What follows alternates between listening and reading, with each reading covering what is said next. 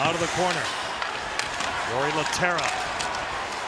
Held in by Steen. His shot blocked in front. The rebound for Edmundson. They score! Joel Edmundson does it again. What a story. He's been in the playoffs. And St. Louis cuts the lead in half.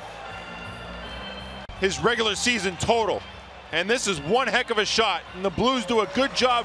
Puck stays in right here. Steen gets it to the net. It's a block, and then Edmundson just comes in, tees this one up through a screen. Vladimir Sobotka in front, providing the screen on Rinne, and Rinne never sees this puck. This is a perfectly placed shot by Edmundson. I mean, right off the crossbar and post where it meets.